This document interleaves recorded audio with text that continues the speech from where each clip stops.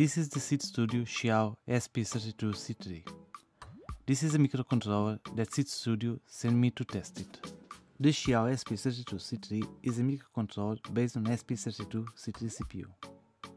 It's a 32 bits RISC-V CPU with support for Bluetooth 5.0, Bluetooth Mesh and Wi-Fi 2.4 GHz that supports station mode, soft AP mode, soft AP and station mode and promiscuous mode.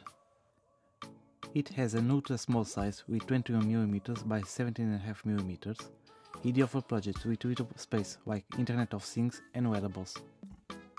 It has multiple interfaces like UART, I2C, I2S, SPI, ADC and multiple GPIO.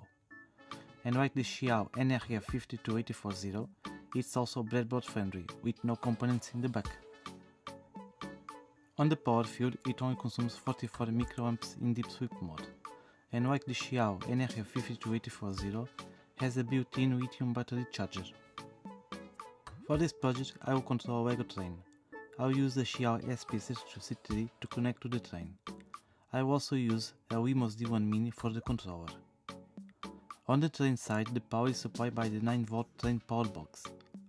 From this box, it connects to two AMS1117. One converts to 5V and the other to 3.3V. With this, I have three power rails, a 9V, a 5V and a 3.3V. Although the XIAO has a battery connector, I want to use only one power source, so I power it by the USB-C connector.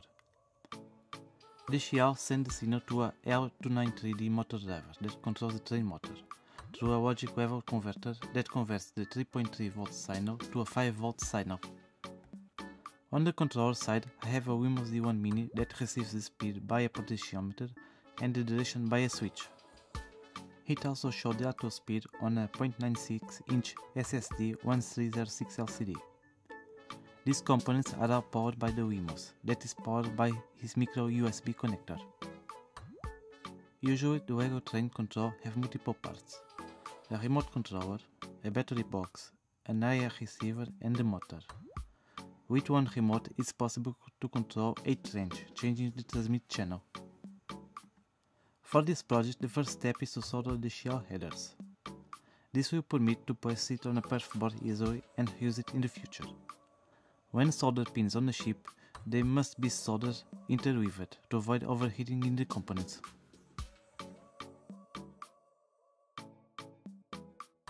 Next step is make the prototype.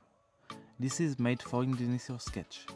In this case, this is the prototype for the controller. Next is time for the perf board. When prototyping a project, first I create a manual perf board circuit for quick testing, and after all is checked, I make the final PCB. One important step of making the perf board is checking for short circuits between pins.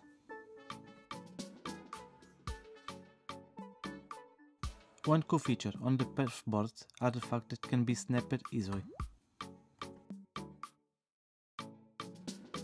For the enclosure, I use Autodesk Fusion 360 and printed all in PLA on a 3D printer. Next is time to start the assembly. Again, being a prototype, it can be all fixed with hot glue.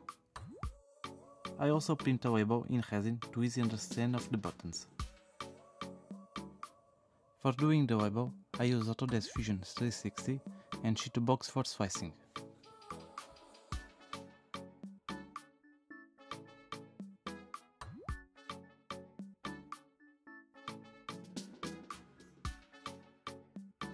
The final step is testing all.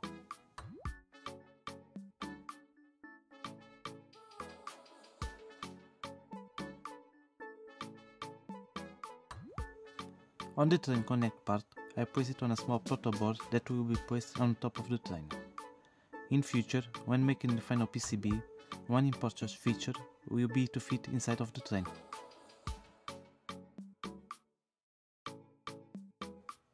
To power the XIAO, I use a micro USB cable cut in half. To check the pinout and see what is VCC and ground, in this case the easy way is test it on the USB side and not on the micro USB side because the size of the plug.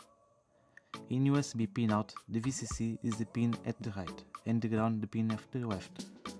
In this case is the red and black cables. After the cable is identified, it's time to place DuPont headers for easy connect to the protoboard. Finally, I place a micro USB to USB-C converter to connect to XIAO and test it. Finally, it's time to attach the connector to the train and test it. The controller connects to Wi-Fi and sends the speed and direction using MQTT server. The connector also connects to Wi-Fi to the same MQTT topic, reads the info and applies it. Because the potentiometer is analog and linear, and because the standard railroad train speeds are 7, I create 7 intervals on the potentiometer range. Only change the speed when changes the interval. All the code will be available on my GitHub account for download.